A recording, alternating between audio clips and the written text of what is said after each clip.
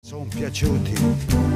It's wonderful, it's wonderful, it's wonderful. Good luck, my baby, it's wonderful, it's wonderful, it's wonderful. I dream of you. Chips, chips. Da-ti-do-di-do, chi-boom, chi-boom-boom. Da-ti-do-di-do, chi-boom, chi-boom-boom. Da-ti-do-di-do. Via, via, vieni via con me.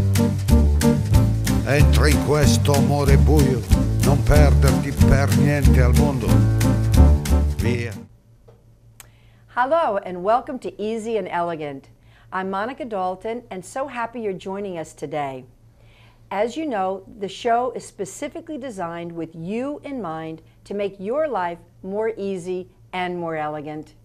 We're lucky enough today to have Joe Dolce, a sommelier, who's going to discuss red wines with us. And we're also lucky enough to be filming at Cafe Alegre in Madison, Connecticut. Chef Silvio is the owner and executive chef of Cafe Alegre, and he also owns Woodwinds Banquet Facility in Branford, Connecticut. This is a Mediterranean restaurant. You can come by 6 days a week or plan your wedding, banquet, or event at Woodwinds in Branford. I'd like to introduce you now to Joe Dolce, who's going to explain to us red wines, the origins, the tastes, and it will help you find which wine is suited best for your taste. Hello, well, thank Joe. you, Monica. Hi, how are you today? It's nice to be with you today. Today we're going to be talking about red wines, and I'm a certified sommelier by trade, so my job is really to sort of knock the stuffing out of all of the mystique behind wines and make it more comfortable and make it just a more natural thing for people to enjoy on their table, because wine is very much food. When you enjoy wine, it should be with food, it should be on the table, and it's a part of a regular meal. And it's something that in the United States we're not as accustomed to as being a natural part of the table, but in the old world, in Europe, as we are in an Italian restaurant here, wine is a very natural part of a dinner table. Now, today we're talking about red wines, and I brought 3 different varietals to try today.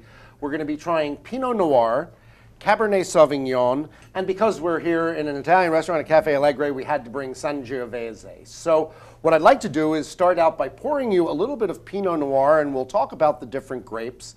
And it'll be nice because you'll get an opportunity to try 3 different wines today. Now, we have Lauren and Michael with us today joining us that are going to help us out with this. And if I may, I'm just going to start by pouring a Pinot Noir for you. This is Cloudline Pinot Noir, and this particular wine is from the Willamette Valley in Oregon. Over the past 20 years, Oregon has become one of the most important regions for Pinot Noir in the world. Pinot Noir is a very challenging grape for winemakers. Andre Telesheff, who was a famous vintner out of California, once said that God made Cabernet Sauvignon and the devil made Pinot Noir. Pinot Noir can be rather finicky because it's very difficult to grow. It has all of these challenges in the vineyard that take a lot of attention, but the rewards are so great, it is a grape variety that vintners love. Pinot Noir is most definitely feminine in character. It has very bright red fruit characters such as cherry, cranberry, pomegranate, and it's a very food-friendly wine. Let me grab a glass here, and as we talk about Pinot Noir, talk a little bit about how we taste red wines. You'll always see people swirling red wine or swirling wine. We swirl wine and we look at the color of the wine as an initial indicator as to what the wine is going to taste like.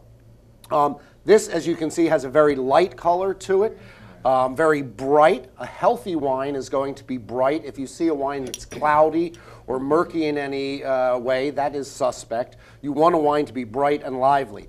The other thing we're going to do is when we swirl that wine, we're going to smell it. By swirling the wine, we're releasing volatile acids. It's very simple. There are esters, ethers, and aldehydes in wine, and that's not important to know. But what that does is it brings a bouquet so that we can smell the wine. When you taste wine, 80% of what you taste is what you smell. All we can taste with our tongue is salt, sweet, bitter, and acid. And salt doesn't play an important way into wine, though in minor ways it does. So everything else really is associated with what we actually smell. So let's all smell this and see what you get. And one thing is important as we do this together today is don't think about being concerned. Think about what you taste and what you smell. And you know what? The sky's the limit because we all have different thresholds of things that we smell. Let's just ask that if Michael and Lauren and I went to a restaurant, would we look a little strange that we asked them to pour it and the words? I mean, I don't see people normally do that, but what you're saying, it seems so much better when you're going to taste it. Right. Well, think about it. When you go to a restaurant, the server or the sommelier will walk up with the bottle of wine, present it to you, tell you the vintage, and then they're going to pour you a small taste for your approval. Now, this was done originally for the host in medieval times to make sure that, one, the wine wasn't poisoned, because before the advent of bottles, you didn't have a sealed vessel. It was coming out of a keg, or a cask, I should say. And when you're tasting these wines, you want to know that the wine is in good condition. So the host is always poured a small taste to approve for the table before it is poured around. You get into doing this process of the tasting in a very quick fashion, so no one even realizes it. You put your nose into the glass to smell the wine. You want to look for good smells. If you smell something that's musty or off, you might want to look at the cork to see if the cork actually has a musty smell. Now, corks will fail on occasion. If you have a true cork in a bottle of wine, 3 to 5 bottles out of 100 are going to have cork taint, and that's going to be a smell that's musty. So yes, it's a very large proportion when you really think about a winery that produces 100,000 bottles of wine. That's amazing. You've got a lot of wines that actually are potentially bad. Wow. Today in this day and age, we have Now we know. synthetic corks, we have glass corks, we have things called Zorks, we have all of these new age ideas of how to enclose a bottle of wine. And the cork production in the world is actually getting rather limited. In the 1980s, the American wine boom hit. And when it did, the wine world really grew up with it.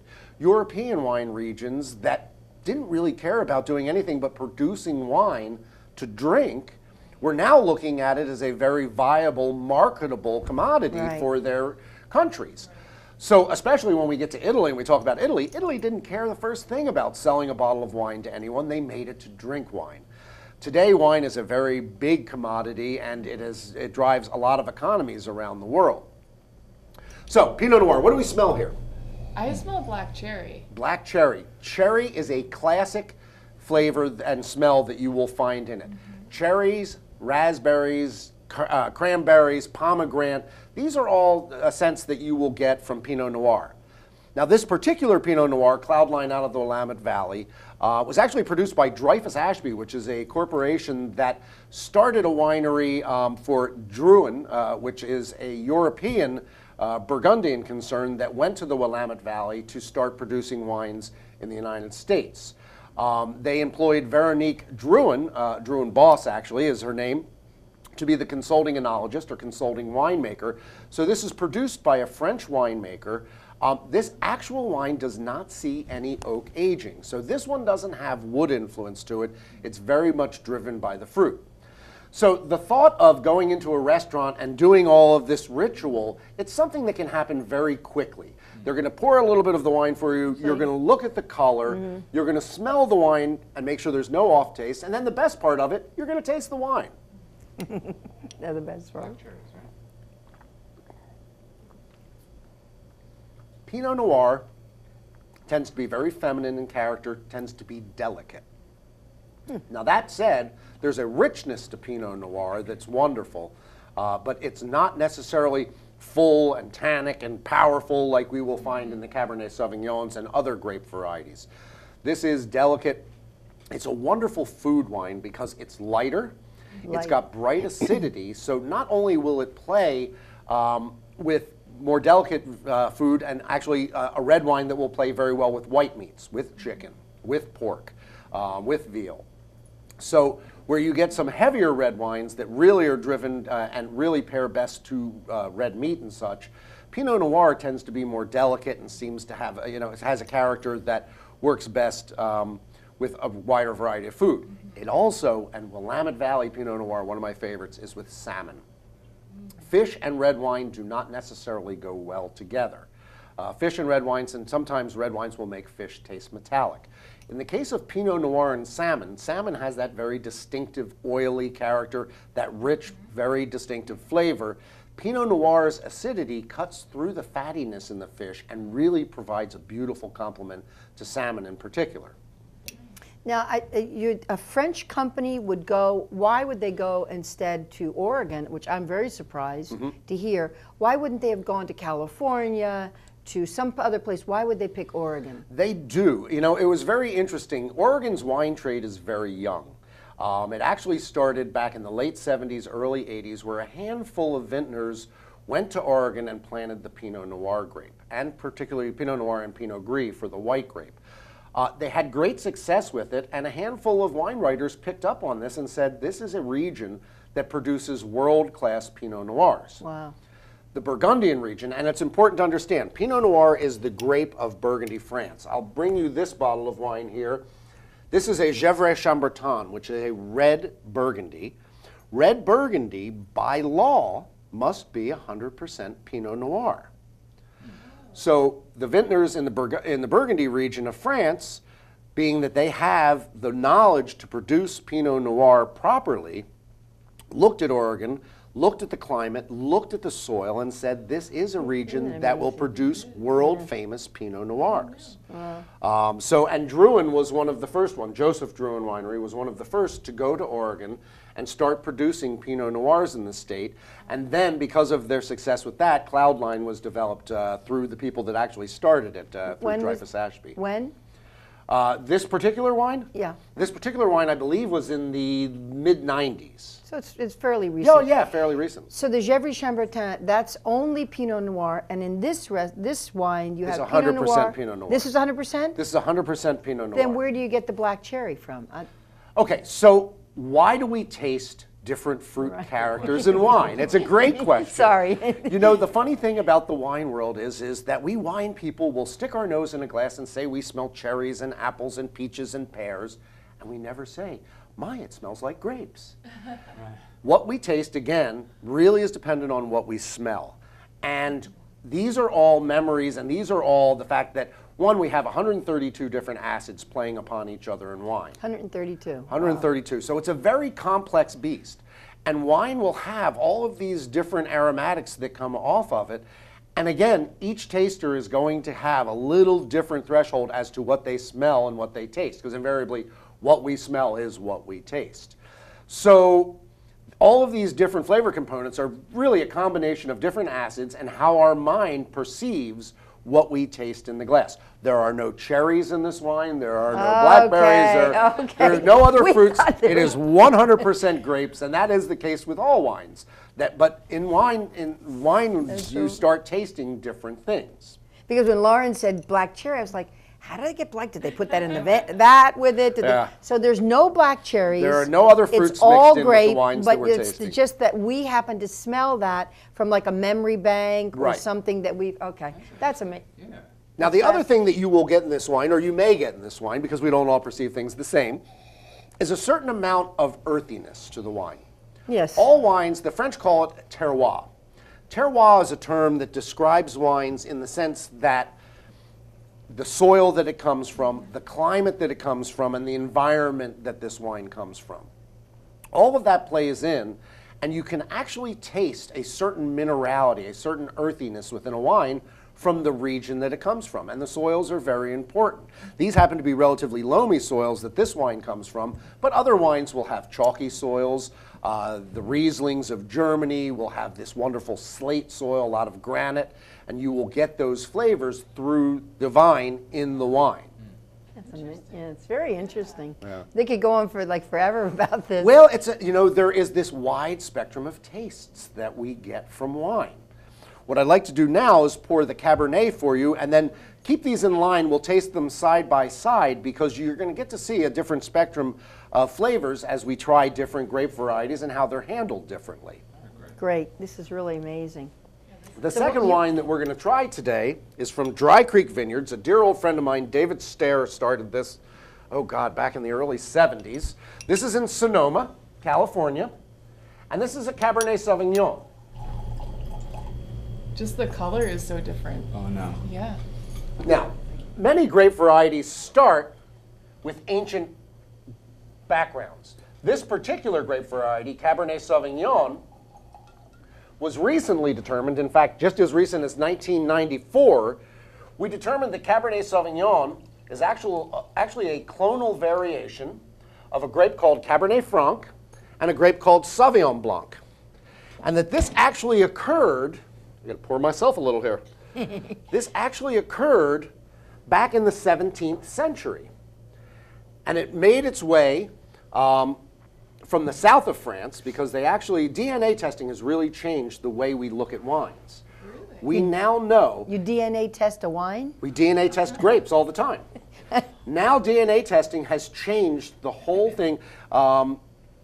With wines, the way you used to determine what a grape variety was by the actual shape of the grape clusters and the leaves.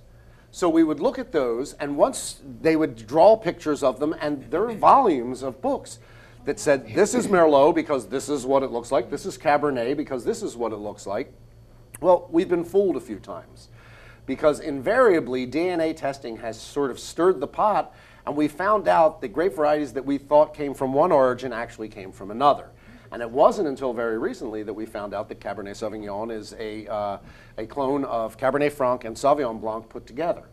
Wow. Now, Cabernet Sauvignon is the king of red grapes, no question about it, certainly in California and certainly in France. Cabernet is the king. It is the king, as Pinot Noir is the fitting queen. If you looked at a grape that was Cabernet and a grape that was Pinot Noir, would you see the difference in the grape? No question about it. The leaves look very much different. Cabernet Sauvignon's berries are slightly larger and much thicker skinned, where Pinot Noir grapes are much thinner skinned. Now, that thicker skin results in that astringent character that we know as tannin, which maybe we don't know as tannin, but when you taste a red wine, and young tasters will always go, "Oh, it's too dry. I don't know what that is, that puckering character." That's tannic acid, a very important component in wine. It acts as a preservative. It lends structure to that wine. Tannic acid is very prominent in Cabernet Sauvignon grapes because they have very thick skins. You will also get tannic acid from the seeds and the stems of the grapes, as well as a little bit from wood aging. Now, the first wine, the Pinot Noir that we tried, the Cloud Line, had no oak aging, whereas the Cabernet that you're going to try has 18 months in French oak. French oak is very fine-grained and produces wonderful characteristics. You pick up a lot of vanillin and a lot of spicy characteristics from French oak. We use American oak as well, Hungarian oak. There's numerous different types of oak that are used, but French is always the preferred. So the wine is made in California, but you would import an oak tree from France to make the kegs? Actually, the barrels. The barrels. The barrels are made in France, and it's a cooperage. They call them coopers. It's an amazing process when they make barrels. Shipping the barrels to California. Yeah, they ship the barrels to California, and a French oak barrel will cost about $800 to $1,000. Whoa! Now, do they use it just once, or can they use it multiple times? Typically, you'll get about 3 years use out of a barrel. Now, a wood barrel does a couple of things for wine. One, it is going to add a certain amount of flavor components. One, vanillin is a very big component, and then two, you'll get these wood spice characteristics depending on the char of the barrel, because a winemaker will call the cooper, the barrel maker, and say, I want a light toast, a medium toast, a full toast, so that they can actually manipulate the wine by the way they utilize a barrel. So if they're going to age the wine, they would age it in the barrels, and if the barrels are correct, good for 3 years, you're essentially getting one use out of that barrel. Is that right? Well, you actually get 3 years. You'll get 3 harvests out of it. Okay. And then it becomes a neutral barrel, and there is still use for neutral barrels. Wine is a living, breathing thing. Wine has the ability that it starts out young, in the case of red wines, very purple, very bright acidities, and every day of its life, as every day of our life, it gets older and it changes. Slowly but surely, that wine is going to mellow, it's going to soften, the youthful acidity is going to get softer, and you're going to get different characteristics, and then eventually, this wine is going to go from bright purple to a little brick edge around the outside, and the color will change as you see it. And then you'll end up with a wine that invariably gets to the point where it just starts tasting tired, where there's no more acidity and the fruit dries up and all you get is tannin and there's not much to it. We never know what day in that wine's life is going to be the best day to drink it. And from you to me, it could be different. But if you had the opportunity to take a wine and taste it every day of its life, there would be that one day where it hit its peak for you. Take a look at the colors of these two wines side by side. Very different. The first indicator that you can see as far as the body of the wine, and I'm going to pour a little more cloud line for you, Mike, is that you were thirsty. That's all right. That's what it's all about. That's why it's here. It's amazing the difference. You can see in the color yeah. differences in this. Whereas it's more translucent, the Pinot Noir, Yeah. you've got this dark garnet color to the Cabernet Sauvignon. Again, we swirl the wine. And what do you smell? I definitely smell the oak. A little bit oaky. Yeah. You know what? Over the years, I've done so much wine writing, and I always try to come up with these crazy terms for it. I've come to the simple term wood spice. Wood spice. spice. I like It's a that. nice, Good. easy way to say it. Now, vanilla is the other thing that I will write individually because you do get a lot of vanilla You character. do, yeah. But and wood spice, you know, the descriptors are cedar, which we don't use cedar, we use oak, but cedar comes out of it, and you get these things. Cabernet Sauvignon tends so to different. be more driven by dark fruit characters. So where we have where we have cherries and raspberries and cranberries and pomegranate here we have blackberries and plum and currants. Currant is very traditional characteristic that you will pull out of that wine. And again, there's none of that in here. I was going to say, but so, you know, because in languages, la quercia is in Italian means oak. Yep. And when you talk about a quercia, like in English, we have, you know, oak trees are solid and they have deep roots, whereas the willow trees, there's even a saying about it, that about oak trees. So with all the thousands and probably millions of oak trees that we have in this country, I'm just curious if they're taking the grape from Europe and planting it in Oregon and California, et cetera, why wouldn't they use an American oak tree, because we certainly have more than they have in France, considering that we're a much, much larger country, Right. and definitely have more oak trees, and probably have oak trees as old as their oak trees. Yeah. So- Well, in fact, to a certain extent, we do. What happens is that French oak and Coopers, what they did was they take their staves, the oak staves, once they cut them, and they lay them out to dry. All right? They leave them in weather for a period of about 2 years before they make the barrels. American oak Coopers have been taking the oak staves and putting them in kilns and drying them.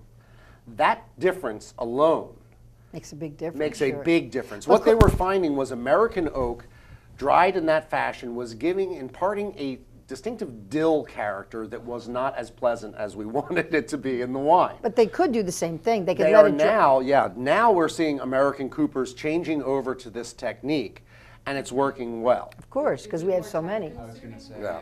So we are seeing it. American barrels tend to be used more often for spirits productions, bourbon.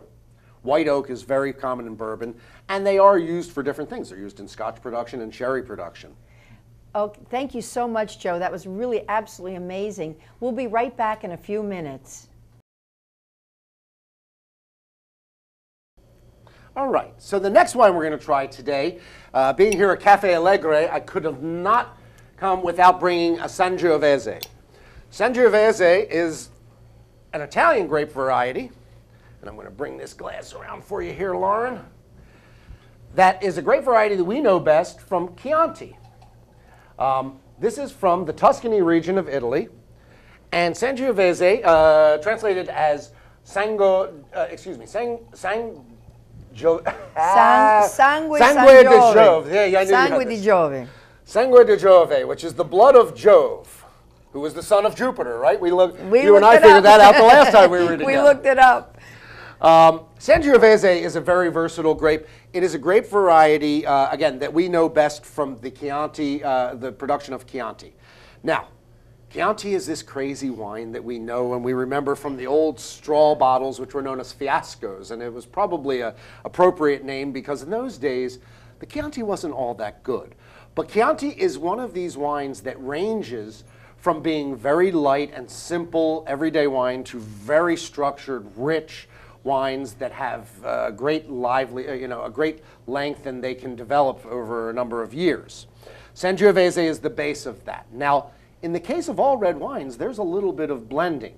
With Chianti, they used to blend Sangiovese with a couple of white grape varieties, only because they had them and they didn't know what to do with them. Over the years, the laws have changed. Today, to be a Chianti, Sangiovese must be 85% Sangiovese, and then the rest can be blended in with other grape varieties, and that could be Cabernet and Pinot Noir, which weren't allowed previously. So here we are, Sangiovese. Take a look at the color. Sangiovese does not pick up as much color as Cabernet Sauvignon does. It tends to be a little more brick. Notice sort of the orange rim Now, around is this the an outside. older? Is this a little bit older? No, these are same vintage. This is a 2013. Oh, really? So it's actually 1 year younger than the Cabernet that you've tried. The color is so different. And again, similar characteristics. You're going to look at dark fruit characters here. Sangiovese tends to have a richness to it. That's excellent. You like? I love that because I'm not usually, I must admit, because it's a little too acidy for me, the Chiantis, but this is an excellent one. This one, and it's interesting because this one's made to 14% alcohol. It's almost made Wow. in an American style. And where is this made? It's made in This Italy. is made in Tuscany. Torbern is done from a larger production facility. But this is a great wine because I like it because it's got really ripe fruit components. good, isn't it? It's very food friendly and easy drinking. This is what I call my pizza and burger wine. I love this bottle of wine.